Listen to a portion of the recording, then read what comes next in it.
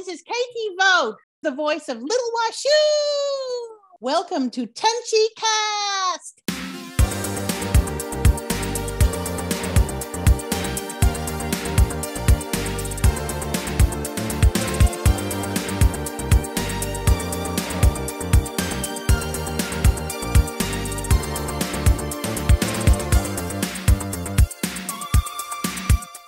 Hello everyone, and welcome to the next exciting episode of the interview adventures from Tenchicast, presented by Tenchiforum.com and TenchiMuyoWiki.com. When one generally thinks of Tenchi Muyo, the first thing they think of are its cast of colorful characters. And among that cast of beloved characters is a small red-headed character with a personality bigger than the galaxy she's in. And today, we have the pleasure, privilege, and honor of talking with the woman who brought that character to life, with a voice that is often duplicated, but never, ever been replicated, the one and only KT Vogt. Oh, I have an interesting little nugget to tell you before we even start. That there's nothing that you would not know because it was an audition, and then I got cast, and then it was not meant to be. But they were going to do a new Speed Racer. And so I don't know about you fellas, but is fellas right? Are you both identified as cis males? I don't know. Yes. Yeah, we all are. Yeah. Beautiful. Okay. I am she, her, just so you know. And so I got to go in and when I was a kid in high school, we would sneak watch Speed Racer because we weren't allowed to watch television. And our favorite was Spritle and Chim Chim, of course, were our favorite. So we, around our house, and I'm the oldest of 8 kids, would do those voices, right? And they were so bizarre because we'd never seen Japanese anime dubbed in English before or the other way. And so we were like confused and delighted at how they would do things that were crazy, like it didn't make sense, the cadence of things, right? We're like, why are they saying things in such a bizarre, chopped up way? And then I realized they have to match the lip flaps, later on when I was doing this. But I got called in to read for both Trixie and Spritle. And I got cast as Spritle. And then they wanted to change the concept of the new Speed Racer to make Spritle like, a teenager, which, I don't think nothing happened. But to get to audition for that, my brothers and sisters, that I got cast as the new Spritle was pretty fantastic. Wow. Right? I certainly did not know that. Wow. That's really cool. I mean, it was just an audition, right? And it never came to be, but it was one of those things that you're like, oh my God, art is imitating life. It was just very surreal and wonderful. Wow. Thank you for sharing that. How are you guys? Wow. Doing great. Especially get to talk to you. So how did you guys meet each other? It's like, was it over your love of certain things or what was it? So I created a website called Tenchiforum, and that's pretty much how the three of us met over the years. And we've traveled many, many miles together. We went to conventions together. And so Tenchicast, the podcast as well, because Tenchiforum is a big community of people. We'll have new people come in. It's not just always the same people. We have new fans and new people coming in to give their perspectives on stuff whenever we do an episode on something. But usually when we do like an interview like this, it's like the core cast, the staff of Tenchiforum, if you will. Yeah, that's fantastic. Matt's interview was from a long time ago. Yeah. Or at least the one you shared before that. Yeah. Yeah. I mean, yes, that's so cool though, because you have so much to talk with, and it's nice to have maybe people who've done it pop in, but you have so much to talk about that. I want to check it out for sure. I only listened to Matt's thing, but I really enjoyed it. Please send me information on how to listen to them because they're pretty great. Really appreciate that. Yeah, there's a lot to talk about in Tenchi Muyo because it's a huge franchise. It's like an iceberg. You think you've seen the top of it, and the more that you dive, the more that you find. I don't think there's anything like it. It is an enigma. Yeah, it is. Just like was it? I can't think of his name. They described him as an enigma. The guy who did Sanford and Son. What's his name? God damn it! It'll pop into my head later. Right? Yeah. They called him an enigma because there's nobody like him either. Red Fox. That's right. I have a good story about Red Fox because, I'm in the entertainment industry, so I hear weird stories every once in a while. Okay, so Red Fox is hilarious, and he was a filthy stand-up comedian before he got his television show. And in his later years, he became extra cranky.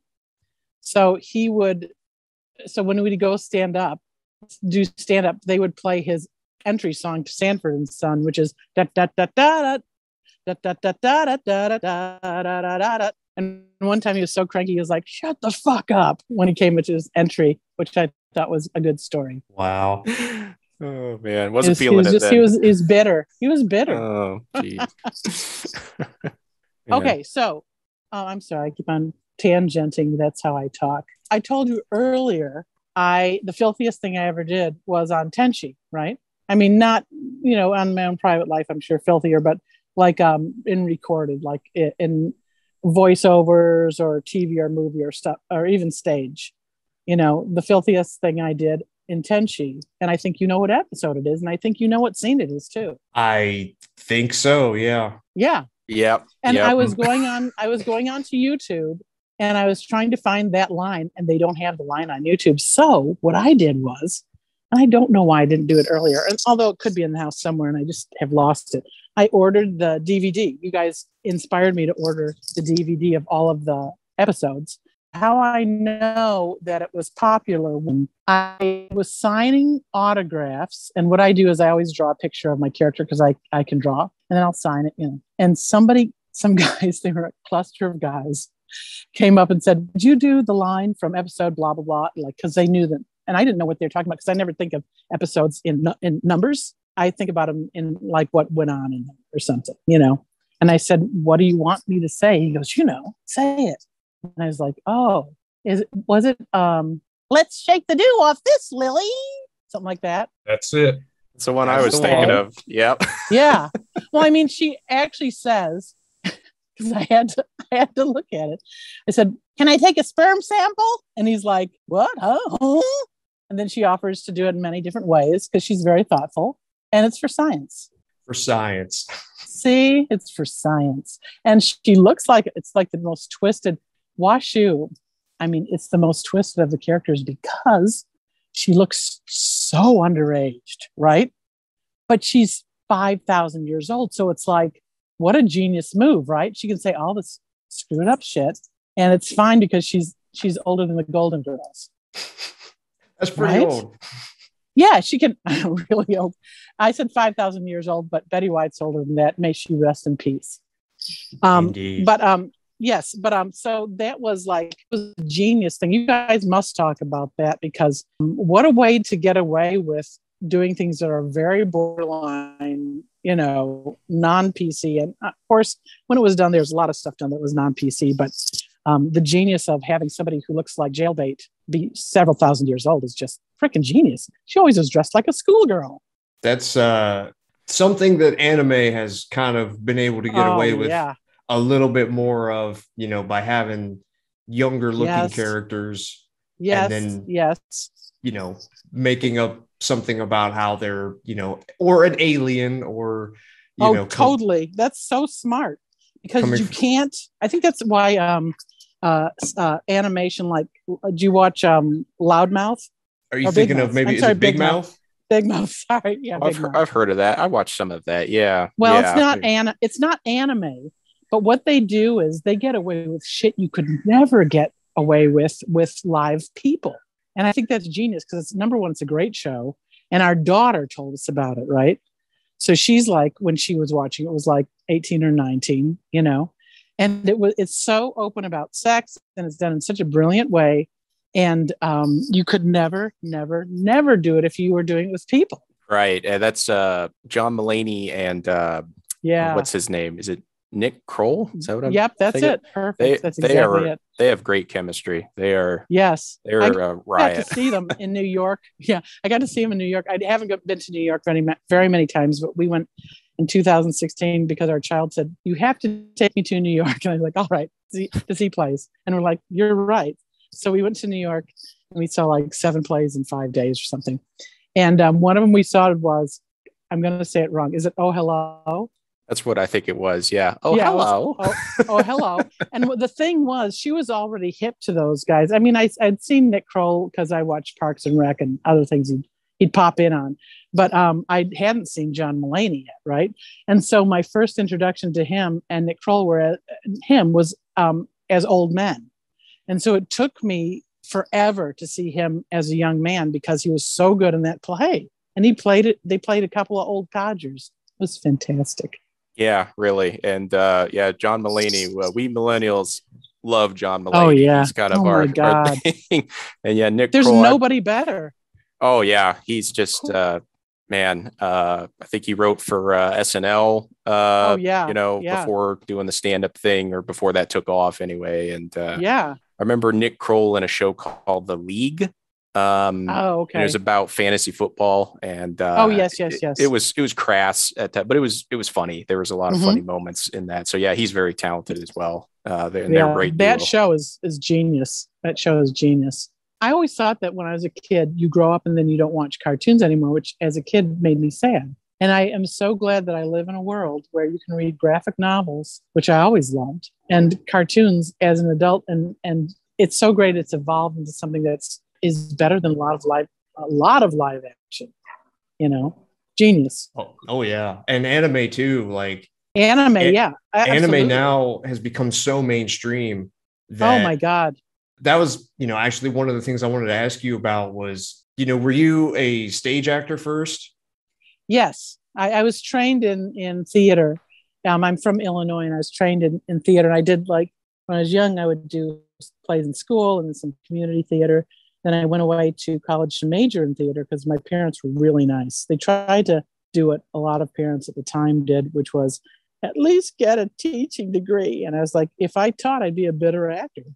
So sorry, I'm not going to do that, which was kind of gross on my part. But then I came out to this coast and attended the Pacific Conservatory for the Performing Arts in Santa Maria, California, where my daughter is right now. She wants to be an actor, and she's amazing. And and then for 14 years, I was a stage actor at the Oregon Shakespeare Festival, and we just came home here back to Los Angeles a few months ago. So, wow. And we had rented our house out at the time, and now we're back in our house, which is really nice. Before then, I did, a little bit of movies, a little bit of TV, a little bit of commercials, a little bit of theater for free. Because if you do theater in Los Angeles, it's you do it under like the equity waiver thing where you didn't get paid, but I didn't care because I'd have enough money coming in from other things, and it's really live theater keeps you kind of sharp, which is great. So, yes, trained in theater. Long answer to a short question. Go off as long as you want. It's like this thing's an hour, right? It can go as long as we want to. Oh, I mean, hey, listen. I mean, whatever's comfortable for you. I will not be angered or at all upset. Say, okay, it's time to go. But I think we should try to keep it around, not too much more than an hour. I think that's just crazy. Who can listen to that? I mean, I mean, it's just it's asking too much, for people. But the thing that got me into animation was one of the people who directed me in more shows than I've ever been directed by any other director was John C. Fletcher, known as Jack Fletcher, right? And he was looking to cast, very similar to Matt, except he didn't know Matt, He was looking to cast Washu. And he says, I think you could do this. Come in an audition. And I was like, okay. I'd never done any animation or anything. I'm friends with him and his sister, really good friends with his sister. And so he has me, and he's worked with me, right, in many plays. And I come in and I auditioned for Washu, and I kind of use my own voice, right? And he says to me, he goes, because they don't want to use you because your voice is too low. I was like, well, I was just using that voice. I can do any voice. He goes, I know, that's what I told him. So I came back and I was like, hey, and they're like, oh, you can change your voice. It's like, oh my God, So a lot of times, yeah, I know. But here's the thing is like a lot of people just don't know that. And that's okay if they give you a chance or give you some feedback so that, if you can change something, that's great. So I was lucky to get that because, they were like, no, we need a person who has a high voice. And I was like, wow. So it was cool, and like Matt talked about is like back when they first did it, and I know it's different now because I have friends who work at Netflix and stuff. They have that time code, and then you have to match mouth flaps, and there's like a little beep, beep, beep. Then you have to have the timing to go into it. And it was very hard at first and very, it was really challenging. And what I was really proud about is that I never really freaked out, even though it was nothing that I had ever done before, So it was great that he had the patience with me to find the way to do that, and be in a booth for the first time, working on headphones for the first time, with a microphone for the first time, with a monitor and all that stuff for the first time. So it was a real blessing that he gave me that chance, because there were many seasoned professionals who I'm sure he could have chosen. And one of the things I ended up doing, and this isn't Washu, but it's a segue into like other animation things that I've done that you may or may not know about, is he had some project, Jack Fletcher had some project that he said, could you write, here's the music to this this person in this show called Psycho Diver. I don't know if you know about that. So Psycho Diver, he wanted me to, he told me what basically the translation of the song was, what it's about in Japanese. And then he said, here's the music, and if you could write the song and sing it, that'd be great. And what was great is that with him, because I worked with him so much in theater and then in Tenchi, is he trusted me to do something that I'd never done in my life before or never would have thought of doing, right? But because he said that, I was like, okay, and then I was like, what? And then I just did it, so it was really cool that I got to explore other aspects of that sort of thing, and he really empowered me, and I got to work on Princess Mononoke, which he directed, and he wanted me to be in charge of the Factory Woman's Chorus, and it was just great. He gave me a lot of he endowed me with powers that I didn't know I had, right? So that was a great experience. Shout out to Jack then. Good old Jack. Yeah, shout out to Jack. Good old Jack. Have you ever met him? We haven't had the pleasure, no, but I from other actors and stuff, I've heard nothing but good things. So that's great to hear, more about him, and he really helped make Tenchi special. Very, very true. Yeah. Also talking about, when you had first gotten into Tenchi, do you remember exactly what year that was that you started dubbing Tenchi? Well, I was looking at your timeline, right? And what Tenchi came out in the dubbed version? Did you say like 1990? As far as we know, the first release of Tenchi Muyo ever being dubbed came out in late 1993. Okay, I feel like we did it earlier than that, right? And it just took a while. Like what I would do is I'd look at when the Japanese Tenchi aired in Japan, right? And I don't know how long it took Pioneer or whoever was in charge to release it in English, but I feel like I did it even earlier than that. It could have been like 1990 even, but I could be just, I don't know. I was going to say, do you remember like the month? Do you remember like? Oh my God, no. Just if there was anything. No, I mean, I love that you think that. I mean, I do know people who have that kind of mind. But it was a long time ago. It was 30 years ago. But there's odd things that I actually do remember, and I don't know why that isn't one of them, because it was really a unique experience. If I do find out, I will. I'll tell you. Absolutely. So those are like the fun facts that I probably should have prepped for because I know some people who are on, who did it. Like John DeMita is married to Julia Fletcher, and I think both of them probably did voices on Tenchi, right? I believe so, yeah. Yes, and they're best friends of ours. So John is like, he has that kind of mind, so he might remember. So I can ask them that. It's funny that I'm actually very close friends with Jack's sister and her husband, and we, see each other all the time. It's kind of great that we have that in common, I mean, they're wonderful actors, and it just happened that they knew Jack. So when he was starting out in that, he used these people who just happened to be great. He didn't know Matt, but then, of course he used Matt all the time, because in Matt's interview, he said he just happened to have that gift about being able to do those mouth flaps and do great characterizations and acting with it, which is definitely a freaking skill. I have other friends who are wonderful actors and very versatile actors who absolutely freaked out at that thing. They couldn't do it, right? And because it's a weird, I was just lucky, I think. I didn't think about it. If I would have thought about it too much, maybe I would have psyched myself out, but I didn't. And like I said, Jack just believed in me, and I didn't ever question it, which was really a great gift, Oh, for sure. And, speaking of Jack and him having so much trust and faith in you, what was it kind of like just dubbing Washu on a day-to-day basis as you went into do recording sessions? Well, they would be really intense, right? Like I remember Matt saying sometimes it was like 7 hours or something, and it was very long. One of my favorite ones was when I was going in to dub Tenchi up in Studio City, like off of Laurel Canyon and Ventura. I can't remember the name of that place. It might be still there.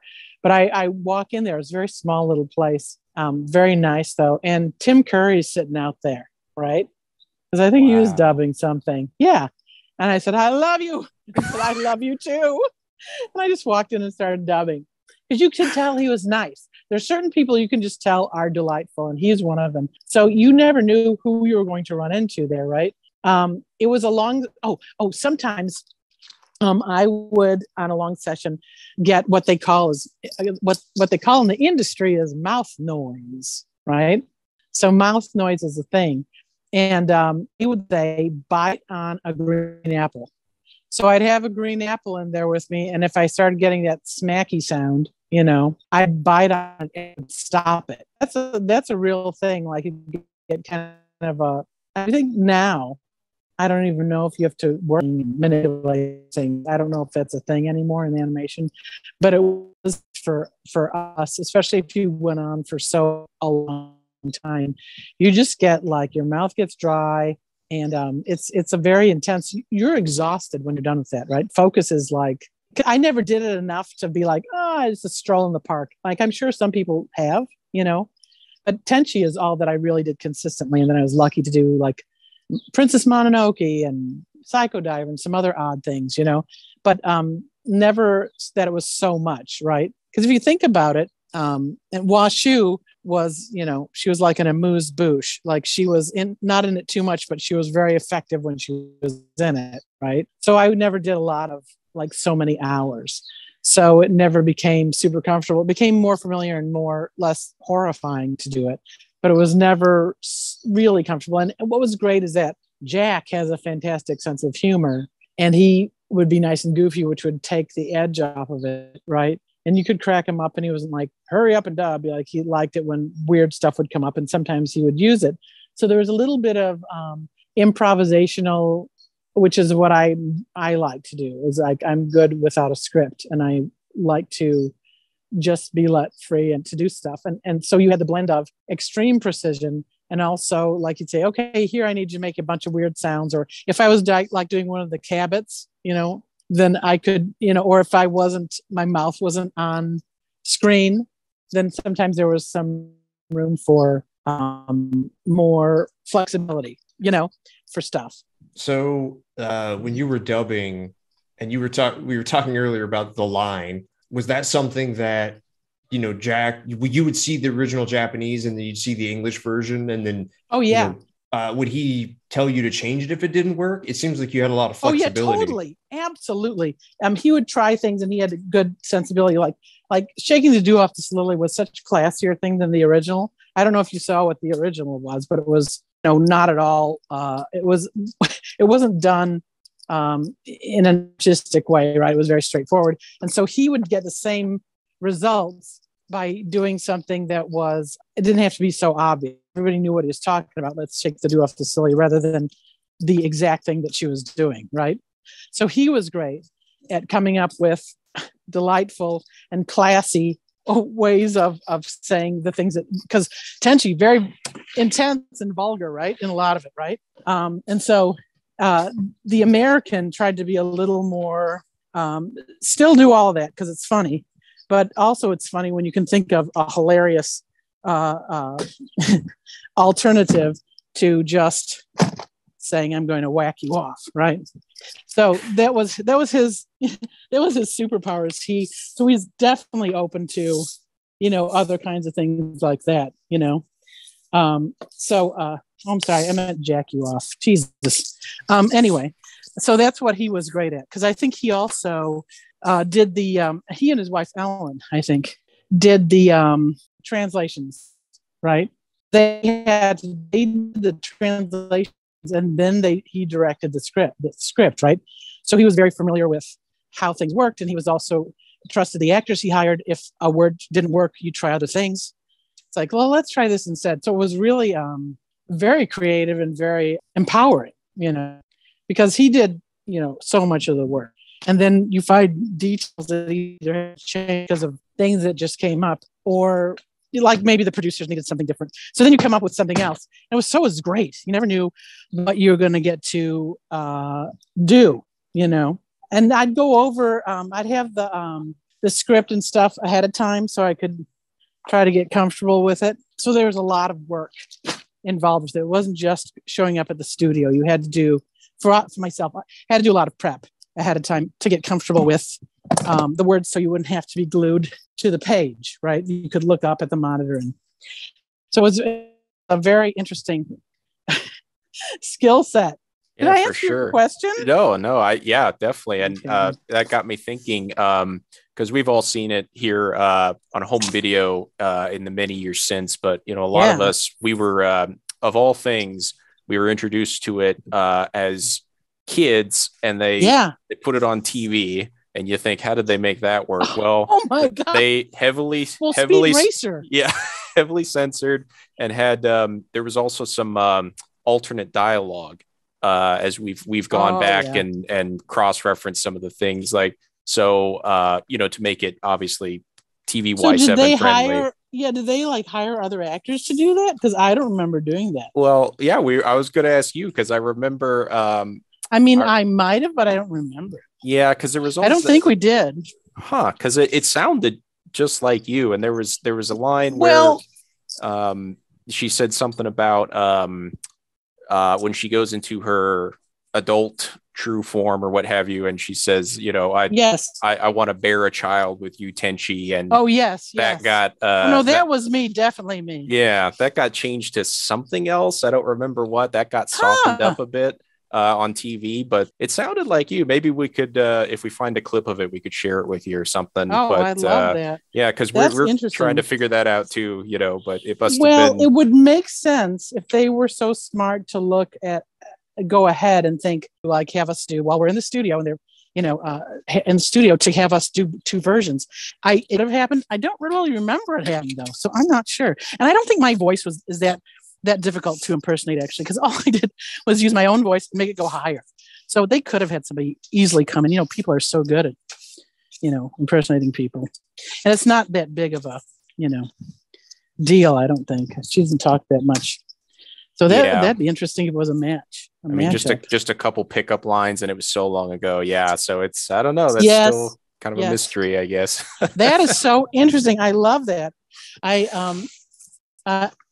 think I'll ask John and Julia that, if they remember that. That's because you're stirring up a lot of things. Because when you're done with a job, you kind of just are done with it. But what was cool was my husband's brother's wife, who taught in Tucson, Arizona, to kids who I think are around your age now. They found out that I was, a relative of hers. And so she would ask me when I'd go out to visit in Tucson with Paul. She asked me to do a stack of autographs for her kids. And so I'd draw pictures and sign them. And I'd say, how many do you need this time? And so she had 15, and I just do them. So she gave them to her kids, which was so fun, And I loved that. That's so nice of you. And I didn't know that, you were also an artist. You could draw. That's fun too. I don't Yeah, totally. Hey, I will totally send you. Well, why would you? But I mean, I'm not a professional artist, but I'm a good drawer. But if you want autographs, I'll absolutely send them to you. Oh my God. If you wanted to draw that and we put it up on the screen or whatever, like at the end or something of it, that would be so fun if you wanted to do that. Oh man. I absolutely will. So give me like an address and I'll send 3. And we actually get our own. Wow. Yeah, sure. We could do that. No, you get a piece of paper. You get old school. You get old school. Oh, thank you. Yeah. Well, that would, I'm thinking you can do whatever you want with it. I don't care. You can put it, you can put it in whatever you want, but it would be my pleasure to do that. Oh man, I'm thinking of where I'm going to put it after I frame it. Really, I mean. Thank you very much. Where for that, can't you put it? Yeah, Washu would make a whole other room. Put it anywhere. That's right. I love drawing it. It's so fun. Anime is so fun to draw, right? It's kind of how I drew as a little kid. Like you draw giant eyes and you draw people who kind of look like kids because you're little, and then you, lo and behold, you grow up and you're like, what the hell? This is like how I drew when I was a kid. I mean, it's more refined and stuff, but it's so childlike in many ways, Yeah, and I've seen that's a lot why it's twisted. Yeah, I'm not an artist myself, but I've seen a lot and know some and see them on social media and everything, and yeah, they just along with anime kind of being more mainstream, we're seeing a lot of that aesthetic. More prevalent in American cartoons and stuff. So it's been really fun seeing over the past 20 some years as, people our age, in their 30s and such are working on shows, and we all grew up watching a lot of the same anime. Right. We're seeing that reflected in some of these shows now. So that's really fun. Well, I was, my husband and I went to a movie and like the Burbank 5 or 10 or whatever it is. And, the girl taking tickets, it was kind of slow. So she was drawing anime. Right. And I was like, wow, that's good. And she's like, thanks. So she was like doing that. It was like, how beautiful, that's like something that people just enjoy drawing. And why wouldn't you, Yeah. Working like the ticket counter. Version. Yeah. That's totally. not her life, Exactly. You could tell it was very relaxing for her. And I thought that is just fantastic. And then after we go past, other people are like, oh, what did you like? It was a great way to have a conversation with somebody who's looked at as more than a ticket taker, right? As an artist. And I thought that is just fantastic. I bet that made her day, Sure. But I mean, a lot of people, everybody was saying it. So it wasn't just us. It was everybody after us was like, what are you drawing? It's like, so great. And she wasn't shy about it, which I think is really good, because I think especially if you are kind of shy, and she kind of seemed like maybe she wasn't about her art. Right. And I think that happens with a lot of artists and drawers and writers, is that they don't know necessarily how to communicate with people. Right. And this is a way to do it, because then they have this starting point where people say, that's wonderful. And then all of a sudden they know that somebody is appreciating them, and then they can open up more. Oh, it's wonderful. Wow. Yeah, that really is. And I bet that's inspirational for a lot of people going to be listening to this. I'm sure. Really. Sweet. I mean, you never know who's hearing this kind of stuff, Yeah. Sure. Yeah. Well, one of the things, you talked about earlier, being at a convention and those guys, I hate that's kind of like the focal point for a lot of this, is that one line, but not for that line in particular, but there was a convention that you and Matt were at in the 90s. Yeah. The Los Angeles Comic Book and Sci-Fi Convention. Okay, maybe that was it. Maybe it wasn't in Orange County. I would just think about Orange County as a big convention place. There's actually a picture of you and Matt. That's it. Doing autographs. Yes. And what can you tell me about that event? What was it like seeing Tenchi fans in the wild at that point after you've been dubbing? Oh my God. Because here's the thing is like, you're an actor and you're not a famous actor. Although here's a weird parallel. I actually have to do another horrifying segue. Are you ready for it? We're ready. Oh yeah. Okay. The other time that I had a weird brush with fame was just a couple years before then, where I happened to audition for something that was meant for Andrea Martin. Do you know who she is? She was like on Second City. She was supposed to do this Lysol campaign that was coming out of Canada because she's Canadian. And it was the thing was the character she did when she was on Second City TV with John Candy and all those people, right? Catherine O'Hara, all those people. Rick Moranis, was this foreign woman where she talked in gibberish, right? And so they wrote a commercial for her, and then she declined to do it. And then I went and auditioned, and they had gibberish written out on paper and the audition, right? And people were sitting there trying to memorize gibberish. And I said, could I just improvise it? And they said, please. And so I improvised this woman cleaning a house because they had the setup was like they had cleaning things. And so I would just be talking as in cleaning. So I was like,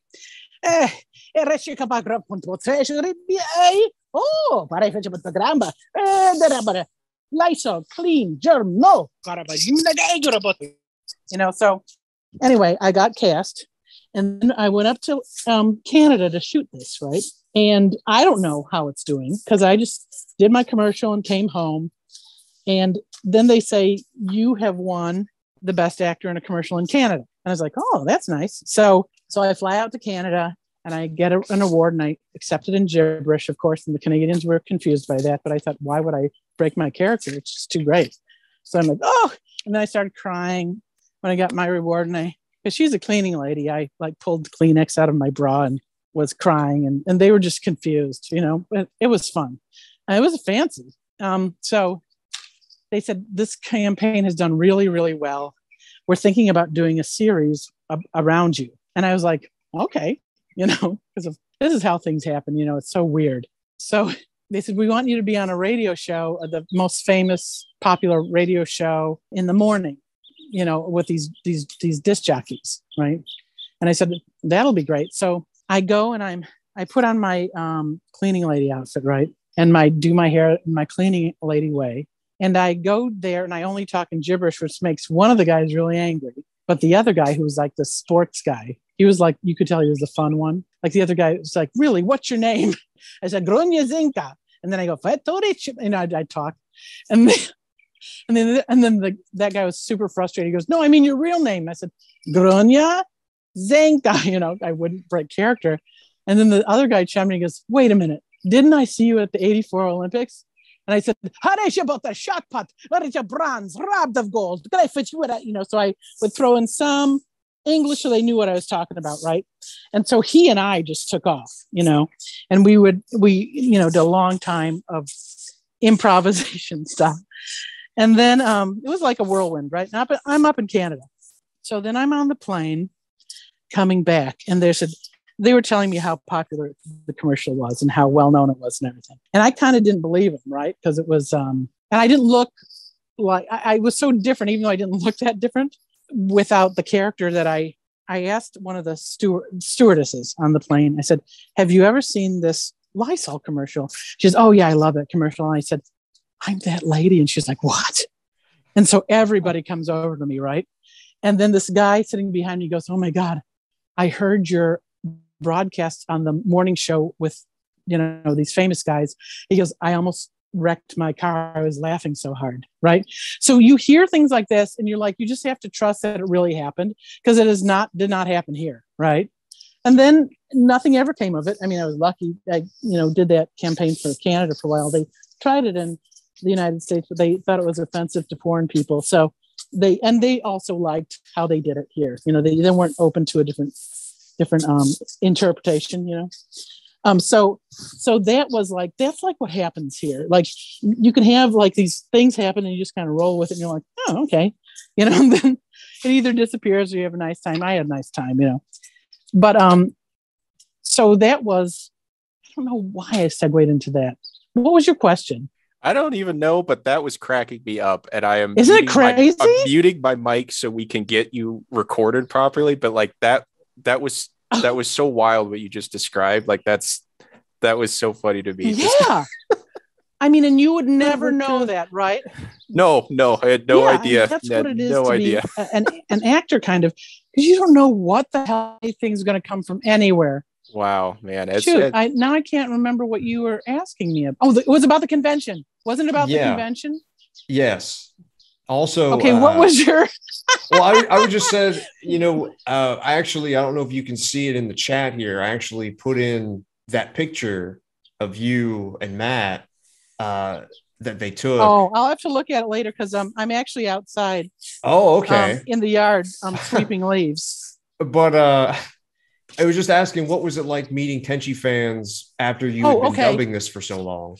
It was very similar, right? Because you don't think that anybody thinks anything of you because you don't see it. You're a voice actor, right? You just think it's what a great job. I'm glad people seem to like it. Then you go there, and all of a sudden you're like a kind of a weird celebrity, right? And it was wonderful because it was just one day, and the people were so wonderful and sweet. And it feels like would say like Cinderella's night at the ball, right?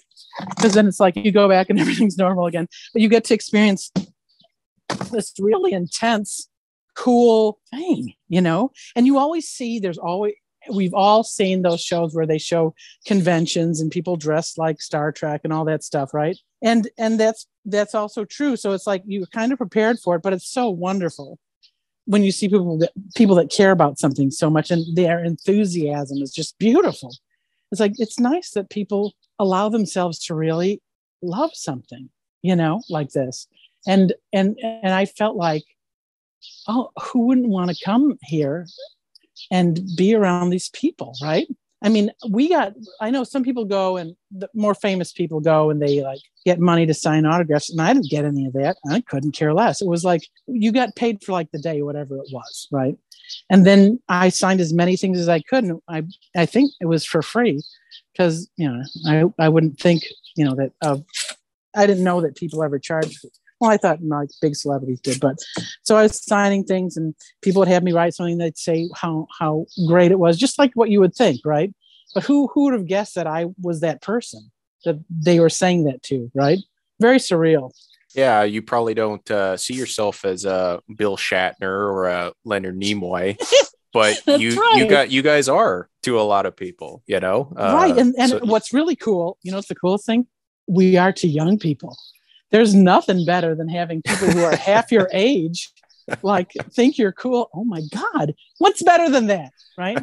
If it was like people older than me, it's like, oh, they're gonna die soon, but you guys are young, and it's like, oh, that's so cool. Oh, I want you to be candid with me, okay? We like candid. Okay, how jarring is it when you see how we look in real life? I mean, you're like, oh no, Oh man. Well, I mean, when we were doing it, I was 30, I'm 60 now. So like, and fat. So it's like it's all these things like, oh, you're so beautiful. It's like, yeah, that was all right. Nobody at the time thought I was, anything. But then if people like your character, then they fantasize about I don't know. But then you're like, hello, I'm the voice of Washu. I mean, you must get that all the time. And you're like, oh, I guess she might not go on a date with me, because she's older than my mother. But that kind of thing has got to be weird, right? I mean, I'm just wondering, because I would think it was weird if I was in your shoes, unless they were on social media so much that you already were prepared for the shock. But you can go on to IMDb and see what I look like. That's a recent photo, and it is not the same that I looked when I was 30. I mean, I think I look all right for my age, but it's not the same thing, Yeah, I'll have to look, but because I haven't seen, but we meeting with Patria and Matt and stuff. I think you guys all look great. I mean, and that's just that's life. Absolutely. I think you all look and sound great. Well, so. I'm thinking too, if you still are a person who has a love of life and you're like enjoying things and you enjoy other people, then people will get over the shock of and the initial, how you look pretty quickly, and then they can enjoy who you are, right?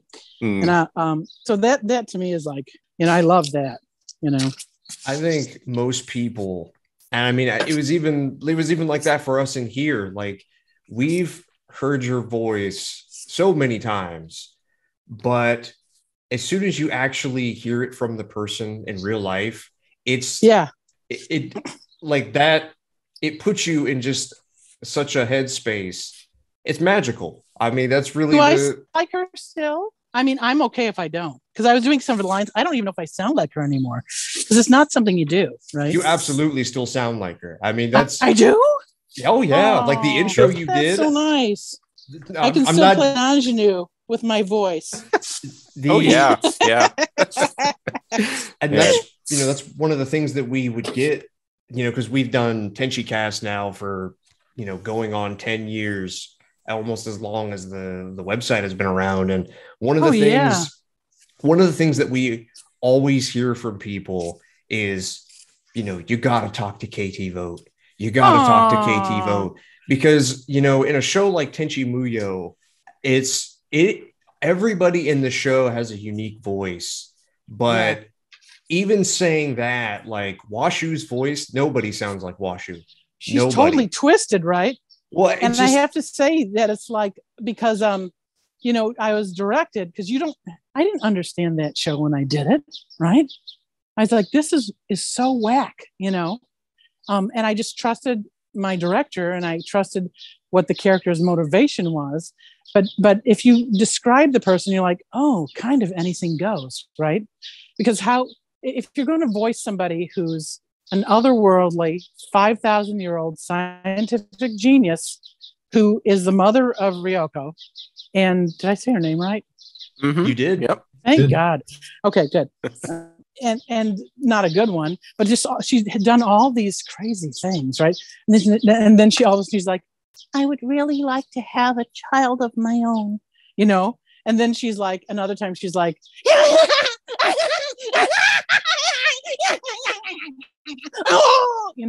because he said, I need a demonic laugh here. And you're like, okay, what does that mean? Then you just do it.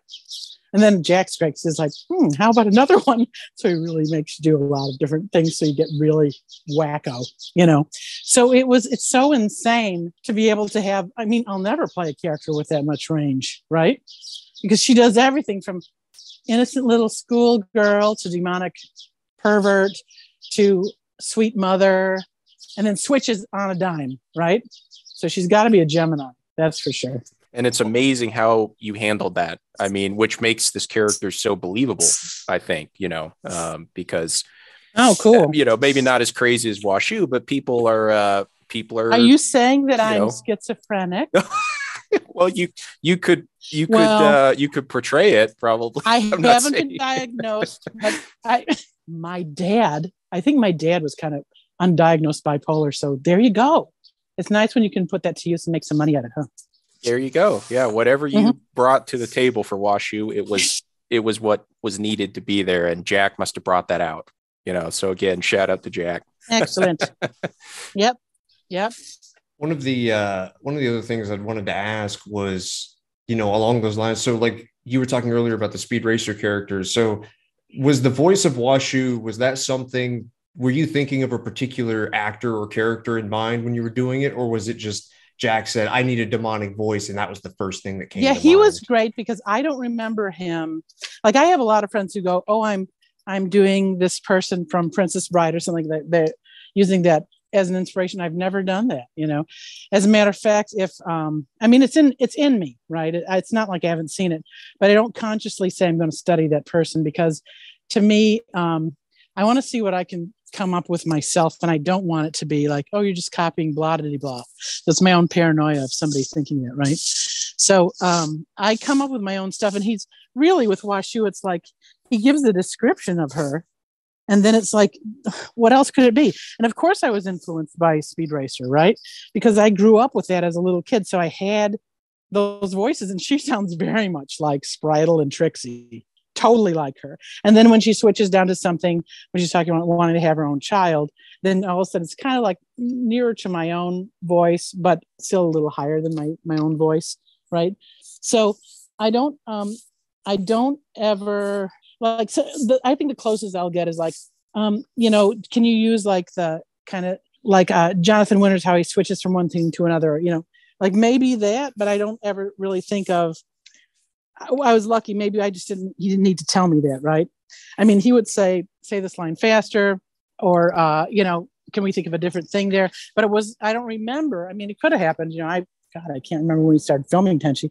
He could have said, can you do it like so-and-so? That could have happened. Absolutely. like, if he said do like Carol Channing or something, that'd be fantastic because you wouldn't think of it. And then you're just kind of doing an impression of them.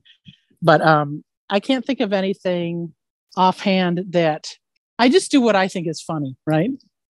Or what I think works. And I don't ever try to be funny, but it's like you're trying to be really truthful to what that character is and not think about it too much, actually. When I think about things too much, I get in my own way and can make something that was funny and organic and bouncing around, just kill it. Like in plays, you'll people will say, oh, when you say this line, it's hilarious. And so I guarantee you the next performance, no laughs, because I've become aware of it, right? And then if you're lucky, you can let go of it. And once again, it'll become funny. But it's really hard when people put pressure on it. So because I never heard back from anything I did other than Jack and we're moving on to the next scene, right? I never had any judgment of what I was doing. Just hoped that I would match up stuff right? And I trusted him to be able to say, oh, that was fine, moving on. Now, it's very weird. It was fantastic in a lot of ways because there were things you had to concentrate on and trust that you would do, and then you just couldn't think about it. I didn't see what I did until the video at the time videotape came out. Then I would see it, and of course, I liked certain things, but I was like, oh, I didn't match up that mouth flap well good enough. You just can't help but be critical. Then you let go of that stuff, and it's like it's just weird, And then to find out that it's popular is another thing. It's like you're just happy about it, but I didn't know what to expect because it was not like anything I've ever done. And that show is like nothing else, right? Don't you think it was like the seed that like of 1,000 things came out of? Oh yeah, 100%. It hooked us. We'd never seen nothing like it. There was we had nothing in our 12-year-old minds. Before that, it was Speed Racer, right? That was it. Yeah. And that came out in like the 70s. So until Tenchi, I'm just being naive, and somebody can say, oh, actually, you're very mistaken. In the mid 80s, there was, I don't know. I'm not a professional, but I'm just saying in my own experience, nothing like that. Oh, I kid you not. We have, because, the Tenchiforum community, we have a lot of, the demographics. We have a lot of people our age in the 30s. We have some people older, 40s and beyond, but we even have some, Zoomers, I guess they're calling the younger generation, like teenagers. There are teenagers that are, because they're on streaming services and stuff, right? And there are teenagers finding Tenchi Muyo now and going, oh my God, this is magical. What is oh my this? God, how wonderful. Yeah, when I would watch it, I was like, I can't understand why I like it so much because it's not logical that I would like this, right? Because I'm somebody who really enjoys, I never care who's in a movie, right? I just want everybody to do a good job and to tell a good story. That's what I like. So that it's a story that's like, it still has really good storytelling elements. So I love that. But then there's also wacky stuff, but it didn't bother me. It's like, that's cool, and there are so many beautiful things and the sound effects, it's like nothing. I do think that it ages well, like certain things you're like, that is still good. I think it still has the same, when I watch it, I have the same feeling that when I watched it before. It's not like certain shows. I was going to say Cosby, but can't even go there. But I mean, certain shows that you'll see and later on you're just like, just doesn't have the zing it had, right? But this one, I love it. Yeah, it's still, so much of it still holds up, and the animation. Why do you think it is? I'm just curious from somebody who's enjoyed it for so long. Yeah. I guess I'll go first here. I mean, I think I'm a believer that quality that never goes out of style, and so even if something is speaking a little more to a certain time, or there's certain genre expectations, I think quality is timeless. I could put in a certain, like a Cagney movie, and I love or it. Marx Brothers. Yeah. That's always funny. And the other thing too, I think again, going back to, we're watching this in the year 2000, it was on television, and it had an approach to a lot of the Japanese sensibilities, of course, made it very exotic. Shintoism and blended in there. But, it had an approach to fantasy and sci-fi that Star Trek and Star Wars, there's a little of that influence in there, but it's nothing like that, so it's very unique. I think it's a combination of elements. And I think the voice cast being one of those to fit these characters, it all just made this a really unique experience that it just, a 12-year-old sees that. I mean, game over. Like, you're hooked. You're hooked. Wow. Here we are. That's so cool. I mean, most of that I would agree with, but I would also say that, Tenchi Muyo, the greatest strength that Tenchi Muyo has is it has something for everybody. If you are someone who is into shows like Sailor Moon, there's a little bit of Tenchi that reminds you of that. If you're looking at a show that's more like for, more, I guess you'd say young boy oriented, like a DBZ or something, there's some action in there. Or like John was saying here, Star Wars, lightsabers, there's lightsabers in there. So there's that as well. And then if you're somebody who's into, mecha or ships, if that's your thing, Tenchi's got it. And so it had all of those elements that, like, if you don't like Tenchi Muyo, you don't like anime, because Tenchi Muyo has or Pokemon even, Ryowoki's a little cabbit. You've got that as well. So, oh my God, yes. Tenchi had a little bit of everything for everybody. And if it hooked a lot of people. Yeah, I always wish that I got an action figure, I got one, but cool. it's kind of lame.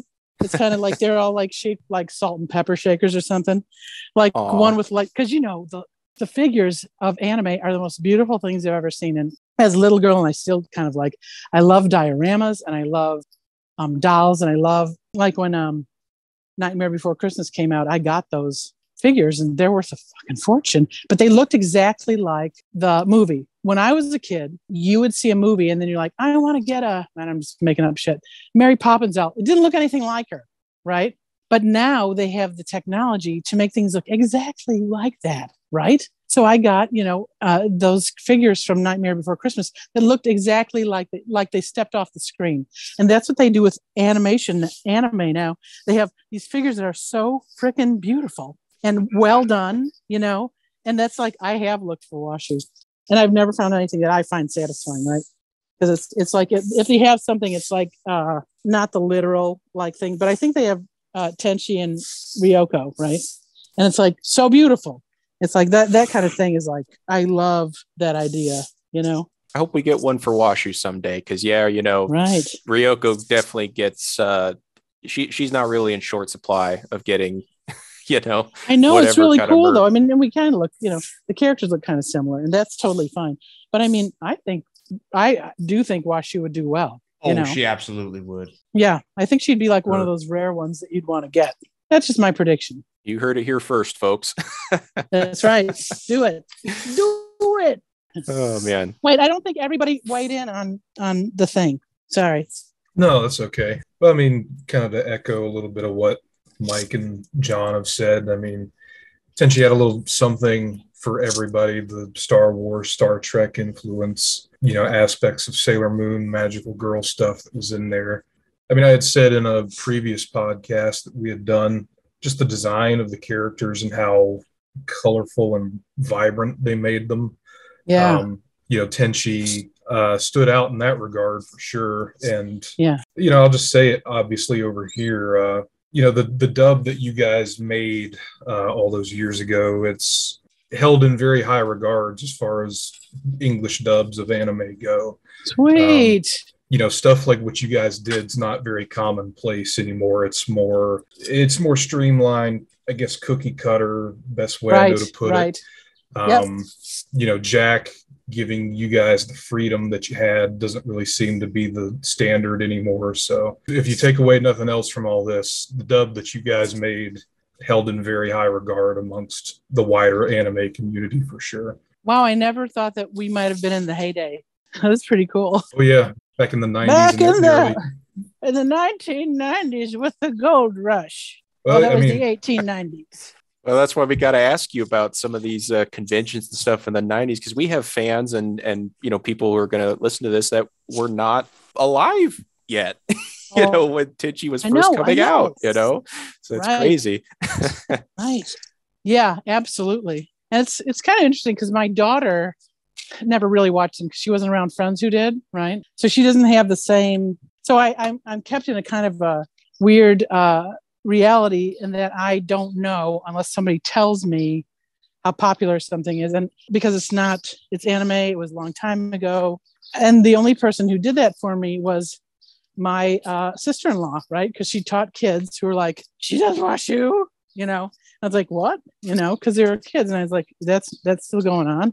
And that was a long time ago, right? And so that was so lovely and such a size. You're going to see, and we'll inform you of the various places you can, you listen to other episodes of Tenchicast, and one of them being, YouTube. Uh-oh. And, you'll see the metrics. You'll see how many people are going to be thrilled just to go, oh my gosh, it's KT Vogt. She's talking about Washu. It's going to catch a lot of people's attention. You might not have been familiar with this series that came out. This was back in 2014. Yes. Yeah. Did you hear about that series called Tenchi Muyo? Yes, but I don't know anything about it. Okay. Yeah. We were just going to ask if, because basically the folks who were in charge of dubbing Tenchi after Pioneer in like the, 2000s, yes. Funimation, they did not have a super great track record. Well, for example, Patria shared only recently, because, she never wants to talk bad about anyone. But, she shared recently at a convention, and she shared with us that, like, for the OVA 3 installment anyway, where she didn't reprise her role, they just did it behind her back, Oh, yeah. And that's pretty unprofessional. But anyway, so basically with a lot of fans unhappy about that, they got Matt and Patria back for Tenchi, but it was a short, fun little series, but we were just kind of curious if, were you approached it for that at all? Or not at all. Did they have a different Washu? They did. And boy, she did, a capable actress, but boy, didn't hold a candle to your portrayal. That's so sweet.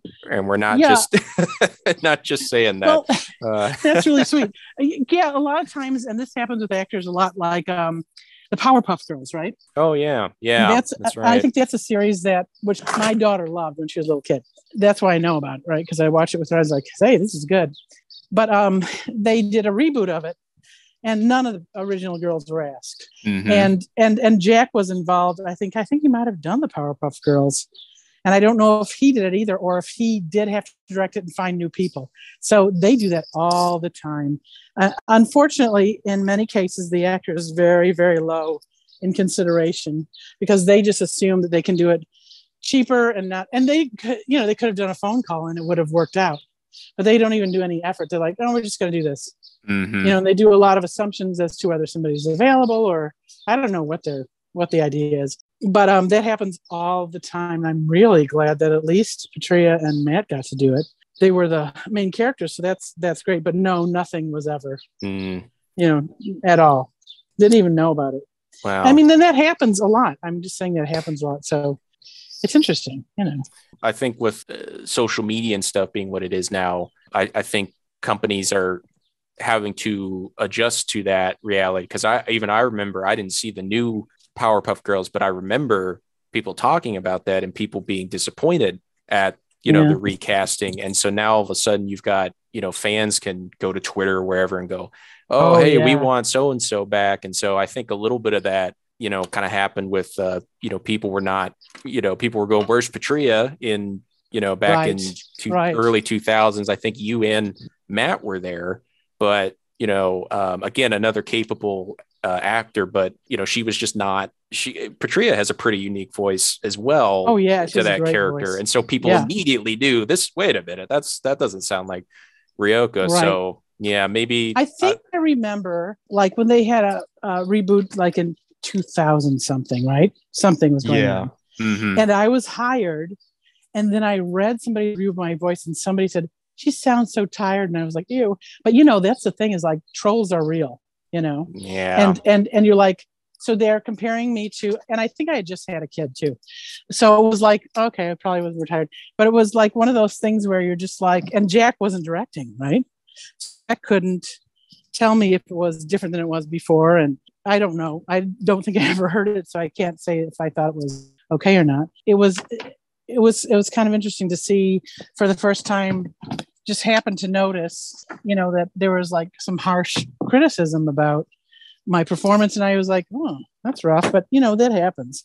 So it was very weird, and it didn't last very long. I didn't do very many episodes. I don't think it went on for very long. I don't know. It's very weird. Like, you probably know about it better than me. Yeah, it was like 6. Was it 6 episodes? 7, Mike? It was 7. I guess so. And they were trying to continue the OVA that. Right, and then they had a different director because they didn't want to work with Jack anymore. So it had already started, right? That was actually one of the things I wanted to ask was, like John had just got done saying, once Pioneer was out of the picture, the Tenchi franchise had moved over to Funimation. And basically, what was your experience like working with them? Because with Jack and Pioneer, it felt like you guys had a lot of time. Jack let you guys have a lot of. Yeah. Well, it was like, if you just look at it, and I know you do, if you just look at it, at what's happening to the world is things becoming corporate and things becoming cookie cutter. You used the word yourself. Things becoming, let's throw it out there because there's 500 million stations. And so they're hoping people don't notice. But then you have fans like you guys who frickin' notice shit, right? So it's like a weird thing about trying to trick the people or lull the people into thinking that this is okay. And then there's always a few who are like, that's fucked up, right? What can we do about it? And then sometimes you're able to do something about it. And sometimes you just know the thing that you enjoyed that no longer exists. And that's happened in our world so many times. And here's my weird analogy for it, okay? In the late 1990s, I would always shop at this Vons that was on Los Feliz Street. And I would always go in there, and I would primarily shop there, so I got to know the people who worked there. And there was a very old man who I think took the job when he was an older man, or maybe he'd worked there forever. But also, they would wear placards that say, I've worked here since 1979, and extremely long times. Like right out of high school, they got that job because they knew that it was a good corporation that would give them a pension. It was like, how the 1950s America that we thought still existed, right? So in the late 1990s, they got rid of all the unions and all the grocery stores. All the people that were promised pensions, those pensions were gone. And you know people that happened to, right? Mm-hmm. Probably your parents or grandparents. And it started happening there, and then it started happening everywhere. But that was the one that was personal for me because I actually knew these people working there since 1979. I remember somebody's thing. They said, I had a pension. It doesn't exist anymore. And now I'm working here for minimum wage. This job I've worked at my whole life. So of course it's going to be in other aspects of the world. Art imitates life, right?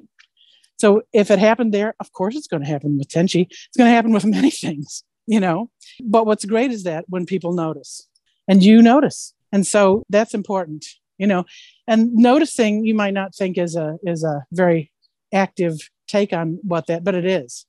To notice something like that, that's how things shift, and to be able to voice what you like and what you find valuable. So when you put things out in the world, you're doing that, you have a say, and you're not just settling for, and it can be very small. It doesn't have to be dramatic because then I think I'd go to an anxiety spin if I had to make it a huge thing. But yeah, they did it with so much stuff. You guys know, you probably saw it happen in your schoolroom. Right? When your schoolroom changed, like this might have been after you graduated though, but my same sister-in-law that would get me to draw those pictures was voted best teacher every year. She had like so many apples. She got a golden apple every year for getting best teacher. Just so many that they had to keep several of them in the garage because how many can you put on a bookcase without it being just like, what the fuck, But from going to the best teacher to not being valued at all and not being able to teach how you taught before. Because you're starting to get more, let's say Russian, like squelching creativity, cutting the arts, no more after school programs, no more, all these things going, And it's heartbreaking for people who saw what it was like before. I think you guys actually had it pretty good. And then it started collapsing. And now you get to see where you are in the world and how it's affecting you now. But if you went back to the schools you went to, it's different. And maybe that's why the teenagers now are drawn to things outside the school because the schools can't satisfy them. And schools haven't evolved with how humanity is evolving or human beings are evolving. You don't sit there and tell students, you ask them stuff. That's how you learn. And you fucking listen. And you don't think you have all the answers. And that is the opposite of what we're doing now. And that's so scary, So I'm glad that you are doing this podcast. It's profound and important. And how you feel about this, and for what you put out in the world, that's everything. Well, thank you, Katie. I mean, it's like you said, this is a small little sphere when there's so much else going on in the wider world. But, I guess, important. you do your little part, and if everybody does their little part, that amounts to something. I and hope. Also, here's the thing is like, I kind of feel like, I don't know if it's because I was raised Catholic or something, is like you aren't allowed to like enjoy things, right? You're making a difference and you're enjoying it. And that's actually how it's supposed to be. Did you know that? I feel validated that you said that. But it's true. Because there are some people that they just, that you're not supposed to be having fun while Haters you're, gotta hate, yeah. Like, and I'm also, sorry. they weren't kind to themselves in that way, right? They're like, I didn't have fun. Why should you have fun? It's like, so we're going to keep on propagating that because it didn't work for you. How about the idea of you actually enjoying something? Because you get to, and you should, enjoy it. It's okay. Why else are we here? Why else are we here? And I love that you're doing what you love. I mean, I have to assume you love this, right? Oh yeah, we'd have to be doing this. That's everything. And that, and I'm saying that the fact that you love it is putting out goodness in the world. So it is. And you might be surprised that this may be the best thing you could possibly do because of the goodness that it is. It connects with other people. It gives people hope, and it's friendly. That's everything, you guys, honestly. Well, thank you, KT. We all met, as we said here. These are really good friends of mine now, and we've met a lot of people, and you included now. The initial impetus was this show called Tenchi Muyo, but through that, we get a lot of people, and they've stayed, and some come and go, but they come back, and we've always just tried to have good vibes. And a lot of people come back to our community. We have a Discord, which is like, kind of like a chat room, basically, but combined with like internet forums, how they used to be. And a lot of people, we don't even talk about Tenchi every day, right? It's just a shelter from the storm. That's right. For people. So what you've done is much bigger than Tenchi, right? Tenchi was the seed, and then what grew out of it might not even resemble Tenchi, but it's something that came out of something that you came to for mutual love and communication. And communication is the thing that's going to save everybody. And that's what you're doing. The only problem with anything is that they're not communicating. It's the only problem with the Ukraine and Russia. Lies and no communication. Russians don't know what's happening. They don't know the reality of what's happening. Can you imagine? I mean, we can imagine because it happens every day here. But I mean, in such a large scale, it's like there's the results of people not being able to communicate. Yeah, that's some scary stuff going on right now, really. And I mean, I tune it out a lot, to be honest, because it's just that's okay. Yeah, it's a lot right now, And I am not a person who ever reads or watches the news, right? That probably does wonders for mental health, honestly. I see my news is from John Oliver, and I'll skim. I love that here's what I love that he does. He shows light on just one thing that you actually can do something about. Every episode, it's like, this is how they do this, and all you have to do is do that. He's like radical, he sheds light on how things are done. Yes, and he empowers his viewers. Yeah, I mean, and certainly says things and is candid about things that you're not going to hear corporate media want to frame it that way or say it that way. That's right. It's very refreshing, and you hear someone saying like that, and like you said, communication stuff, and you kind of go, oh, I'm not crazy then, No. Like I'm not the only one. Oh yeah, absolutely. He's my touchstone, right? That he can insult AT&T when that's his sponsor. That's what freedom is, and that's what this country was supposed to be about. I'm glad we have him, and I miss Jon Stewart doing that. I liked him years ago, but he's still been doing some good things too. Oh, yeah, he's still doing the good work. That's for sure. Yeah, I have to say my favorite was Stephen Colbert. Oh yeah, he was brilliant. I mean, he just that persona that he had. I mean, like you said earlier, don't break character. And he would have some very serious people on and talk about serious things, but he never broke that character when he was doing the Colbert Report, And it got him in really interesting situations, right? He found this niche that nobody else even thought of, as probably a joke at first. And then he's like, wait a minute, what's happening with this? Let's explore it more. I don't know what he did, but that to me is like, it's great because he was able to shed light on things without the people who he was shedding light on even know that it was happening. And that's power. That's beautiful. That's strong communication. Yeah. Well, it's crazy because, again, him and Jon Stewart, I remember in the, 2000s, and it's like, I bet people just didn't, they're on Comedy Central, the network's Comedy Central. Yeah. And yet, I'd go there, you go there for serious news, I mean, they'd be funny about it.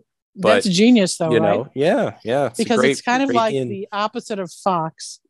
They don't make any claims, so nobody can do anything to them. They can't sue them. They can't do anything, which is what those people want to do because they're like, oh, it's on a comedy station. So nobody's going to take them seriously. Right. Mm-hmm. And so that was the genius of it. It's like, whereas you have Fox, which is the original comedy station, but those people, well, I don't even think all the people who are on that really believe what they're saying. It's just that they can do it. Right? Oh, it's a job. Yeah. For a lot of them, it's just, okay, give me the money and exactly. I'll say what you want to and say. And then I'll live with myself somehow. Yeah.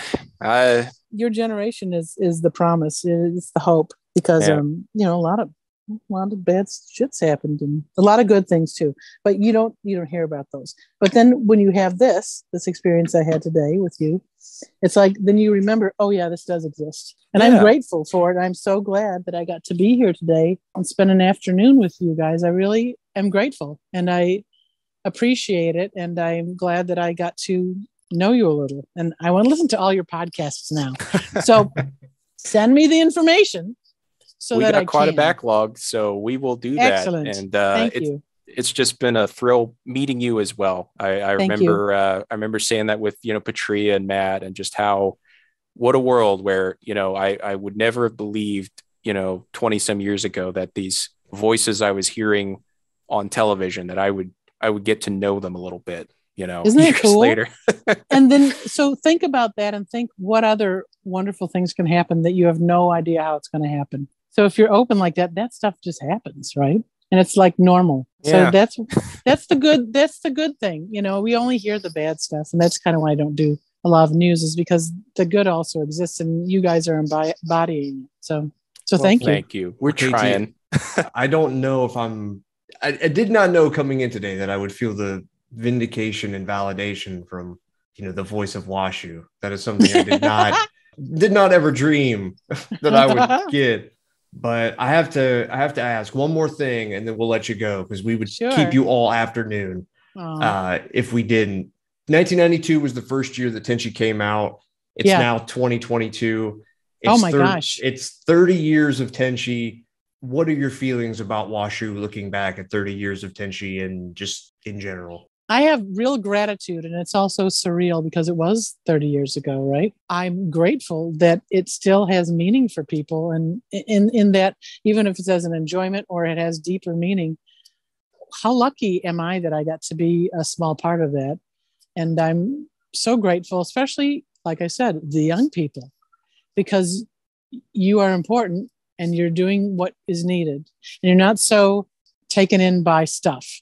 Like, I don't think anywhere, I'm going to segue again, sorry. I don't think anywhere in history has there been a time where the mother will say to the child, all right, I want you to have my sideboard and my Steinway. And the child saying, no, thank you, because you just don't care about stuff anymore.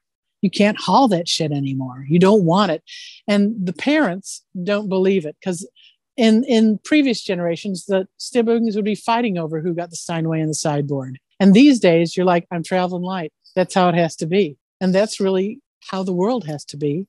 And Americans are so, God, we just love our fucking stuff, but you're traveling lightly and you have the power of this podcast, which doesn't require any stuff at all, but it's important and profound. But, I've kind of felt a little bit of that. I suspected that generational gap, but so again, like Mike said, it, something like what we're doing here, like this is a life experience. This is something that, we'll never forget. Yeah. And you can't put a price on it, Nope. I mean, so yeah, exactly. Well, they say about those things, it's like a cliche, but they'll say on a deathbed, you're never going to say, God, I wish you had more stuff. I mean, Right. other than Trump saying that, he's the only one who would say that. But everybody else would be like, I wish I spent more time with my kids, or I wish I didn't worry so much, or I wish I did a podcast, you know? I mean, really, that's the kind of thing that is like important. That's really important. And I feel like your generation knows that now. And some people, the other generations, not everybody, but a lot of people didn't get it until they were very much older than you. But you're having to deal with so much stuff, and it's making you evolve quicker because you have to. With that, we end another episode of the Interview Adventures. And again, thank you so much, KT, for talking with us today. Thank you, boys. I had such a great time. If you liked what you heard, make sure to subscribe to us on YouTube. Check us out on Spotify, Apple Podcasts, wherever you get your podcasting fix. We are there. And be sure to follow us on Twitter, Tumblr, Instagram, and jump in our Discord to hear what Tenchi fandom is up to and what we're doing next. Until next time, stay gold.